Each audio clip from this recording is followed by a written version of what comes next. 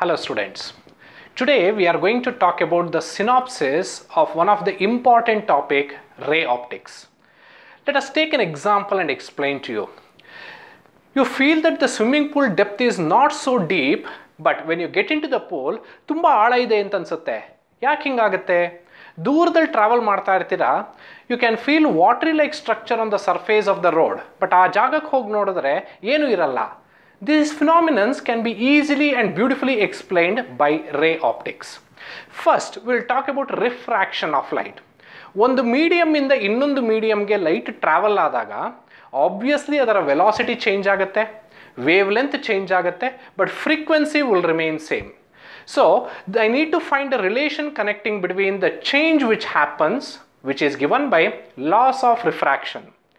Majorly Snell's law ನನಗೆ ಬೇಕಾಗಿರುವಂಥದ್ದು which says n1 into sin I equal to n2 into sin R, where I and R are the angle of incidence and angle of refraction.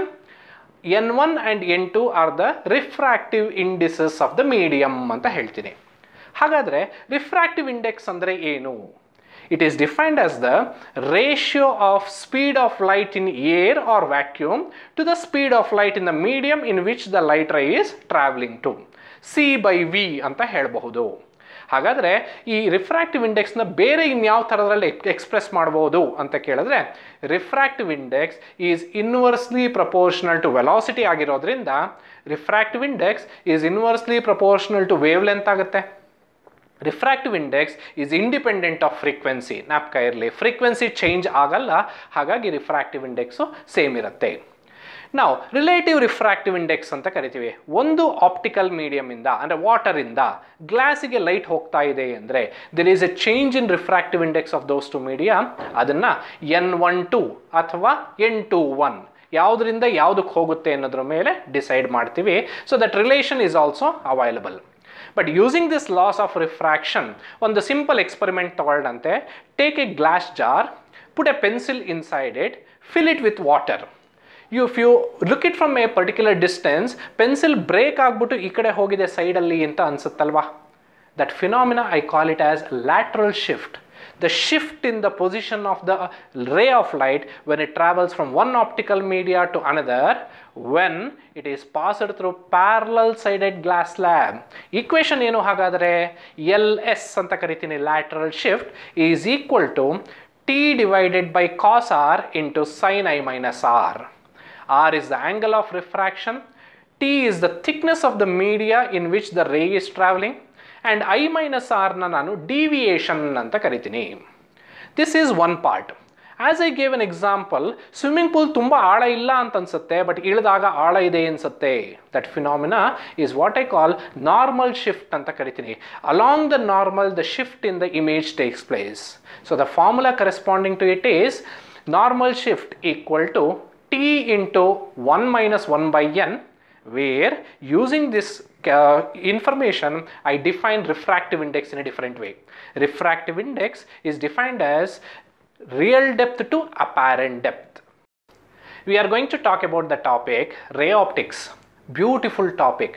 ನಮ್ಮ ಸುತ್ತ ನಡೆಯುವಂಥ ಸಾಕಷ್ಟು ಫಿನಾಮಿನನ್ಗಳನ್ನು ಇದಕ್ಕೆ relate ಮಾಡ್ಬೋದು. Formation of rainbow ಆಗಿರ್ಬೋದು, mirage ಆಗಿರ್ಬೋದು, ಯಾಕೆ ಡೈಮಂಡ್ ತುಂಬ ಹೊಳೆಯುತ್ತೆ ಅನ್ನೋದನ್ನ ಎಕ್ಸ್ಪ್ಲೈನ್ ಮಾಡೋದಾಗಿರ್ಬೋದು. I can relate easily with ರೇ ಆಪ್ಟಿಕ್ಸ್. ಸೊ ಹಾಗಾಗಿ I have taken this topic. First let us talk about ಏನಾಗುತ್ತೆ ಲೈಟು. ಲೈಟ್ ಬಗ್ಗೆ ಗೊತ್ತಿದೆ. ಒಂದು ಮೀಡಿಯಮ್ಮಿಂದ ಇನ್ನೊಂದು ಮೀಡಿಯಮ್ಗೆ ಲೈಟ್ ಹೋದಾಗ ಯಾವ ರೀತಿ ಚೇಂಜ್ ಆಗುತ್ತೆ ಅನ್ನೋದನ್ನು ರಿಫ್ರಾಕ್ಷನ್ ಅಂತ ಕರಿತೀನಿ. ಸೊ ಈ ರಿಫ್ರಾಕ್ಷನ್ ಆಗ್ತಾ ಇದೆ ಅಂದರೆ ಎರಡು ಮೀಡಿಯಮ್ ಬೇಕು. ಸೊ ಮೊದಲನೇದು ಒಂದು ಮೀಡಿಯಮ್ ತಗೋತೀನಿ, ಅದರಲ್ಲಿ ಲೈಟ್ ಇನ್ಸಿಡೆಂಟ್ ಆಗುತ್ತೆ. ಆ ಇನ್ಸಿಡೆಂಟ್ ಆಗಿದ್ದು it passes through another medium. ಇನ್ನೊಂದು ಮೀಡಿಯಮ್ಗೆ ಪಾಸ್ ಆದಾಗ ಏನಾಗುತ್ತೆ? ಪಾತ್ ಚೇಂಜ್ ಆಗುತ್ತೆ. there is a change in the path of the light. ಆ ಫಿನಾಮಿನನ್ನೇ ನಾನು ರಿಫ್ರಾಕ್ಷನ್ ಅಂತ ಕರಿತೀನಿ. ಯಾಕಾಗುತ್ತೆ ಇದು ಅಂತ ಕೇಳಿದ್ರೆ ಡೆನ್ಸಿಟಿ ವೇರಿಯೇಷನ್. ಮೇಲ್ಗಡೆ ಇರುವಂಥ ಮೀಡಿಯಮ್ಮೇ ಬೇರೆ ಡೆನ್ಸಿಟಿ ಇದೆ, ಕೆಳಗಡೆ ಇರೋ ಮೀಡಿಯಮ್ಮೇ ಡೆನ್ಸಿಟಿ ವ್ಯತ್ಯಾಸ ಇರೋದ್ರಿಂದ ಪಾತ್ ಚೇಂಜ್ ಆಗುತ್ತೆ. I and R angle of incidence, R angle of refraction. ಹಾಗಾದ್ರೆ ಇದೆರಡೇ ಫಿನಾಮಿನನ್ ರಿಫ್ರಾಕ್ಷನ್ನಿಗ ಅಂದರೆ ಇಲ್ಲ. ನೋಡಿ, ಯೂಶ್ವಲಿ ನಾವು ಜ್ಯುವೆಲ್ರಿ ಶಾಪಿಗೆ ಹೋದರೆ ಡೈಮಂಡ್ ಯಾಕಷ್ಟು ಹೊಳೆಯುತ್ತೆ ಅಂತ ಕೇಳಿದ್ರೆ ನೆಕ್ಸ್ಟ್ ಫಿನಾಮಿನನಿಗೆ ಬರ್ತೀನಿ, TIR, total internal reflection. Refraction ಫಿನಾಮಿನನ್ನ use ಮಾಡಿಕೊಂಡು ಲೈಟನ್ನು ರಿಫ್ಲೆಕ್ಟ್ ಮಾಡ್ತೀನಿ. ವಾಟ್ ಆರ್ ದ ಕಂಡೀಷನ್ಸ್ ಅಂದರೆ ಎರಡು ಮೇಜರ್ ಕಂಡೀಷನ್ ಇದೆ. ಫಸ್ಟ್ ಒನ್, ರೇ should travel from denser to rarer medium. Denser ಮೀಡಿಯಮ್ಮಿಂದ rarer ಮೀಡಿಯಮ್ಗೆ travel ಆಗಬೇಕು. ಎರಡನೇದು, angle of incidence greater than critical angle. So ಇವೆರಡು ಆದರೆ ರಿಫ್ರಾಕ್ಟೆಡ್ ರೇ ಪರ್ಪೆಂಡಿಕ್ಯುಲರ್ ಇರುತ್ತೆ to the normal, 90 degree to the normal ಆಗುತ್ತೆ. So the relation connecting between that quantity is given by n equal to 1/sin c. ತುಂಬ simple ಇಕ್ವೇಷನ್ನು, but heavily competent equation. Easily you can solve the numericals using this equation. So this is about the reflection of light, normal shift, lateral shift and TIR. Let us proceed further with respect to the next concept.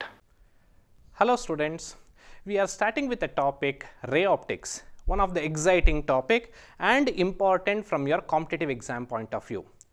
In the previous, that is in the discussion of the synopsis, we defined about the refraction of light, different parameters related to refraction. Let us go to the question related to refraction of light. What they have given, light of wavelength 6400 angstrom is incident in air. This is very much important. Try to analyze the question then and there itself. Arda problem solve agogutte. So air alli light incident adaga adara wavelength 6400 ide. It is passing through a glass of refractive index 1.6. What is the wavelength in glass is what they have asked. So we know from the previous expression that refractive index, which I denoted by n, is inversely proportional to lambda. Correct alva? So I'll write two equations. One for air, I write it as lambda a. That is the wavelength in air. Ade thara n of glass, refractive index of glass, is inversely proportional to wavelength of glass. They have given the value of lambda in air. They have given Ng. I need to find the value of lambda in glass. Divide one with respect to other simple method.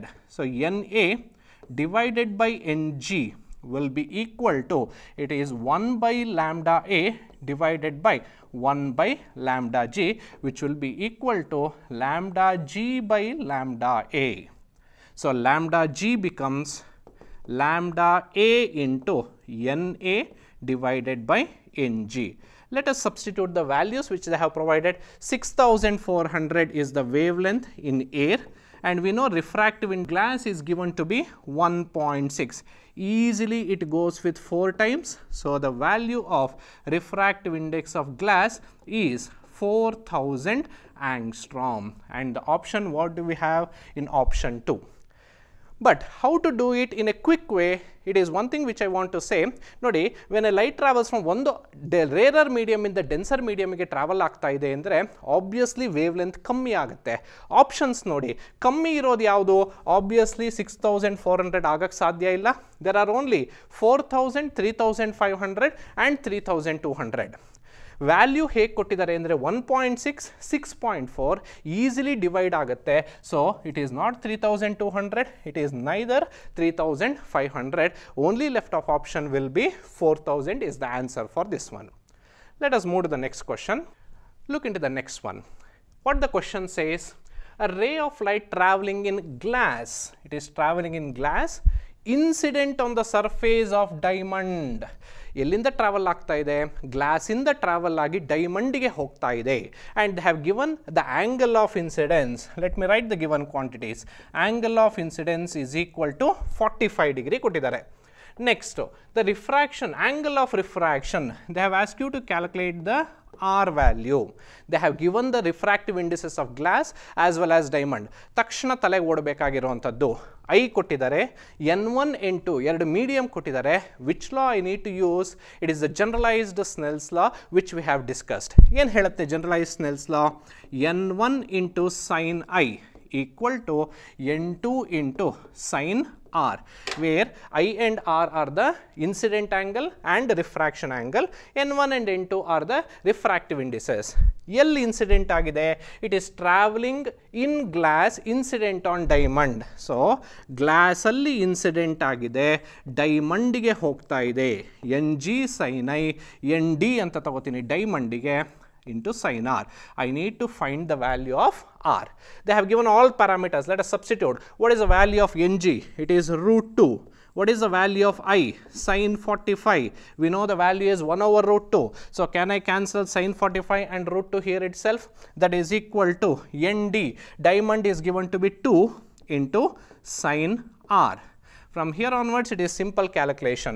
So I can write sin R, which will be equal to half, or R will be sin inverse of half, which is equal to 30 degree. We have it in option 3.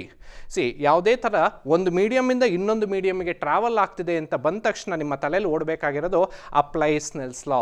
ಸ್ನೆಲ್ಸ್ law is a simple solution to calculate the problems related to the light traveling from one medium to another media. Let us proceed to the next one. Okay, look into the next question. The distance traveled by light in a medium of refractive index 1.5 is 1 microsecond. They have given the time. They have asked you to calculate the distance. This is the problem which has appeared in your CET examination twice. I have picked this question from previous year paper. What is the relation I know?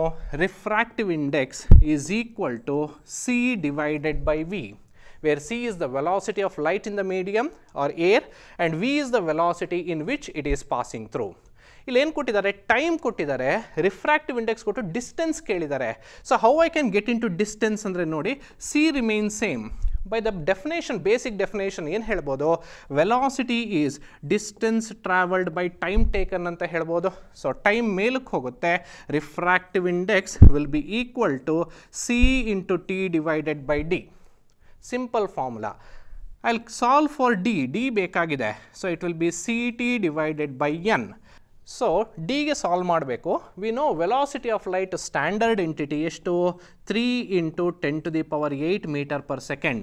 Time ಕೊಟ್ಟಿದ್ದಾರೆ 1 micro. Micro means 10 power minus 6 divided by refractive index is also given to be 1.5. ನೋಡಿ 1.5 one times, it goes with twice.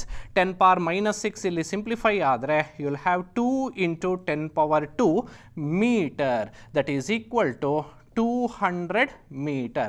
Do we have option 200? Yes. So this is a simple technique which you can use to calculate the distance traveled by light given refractive index of the medium.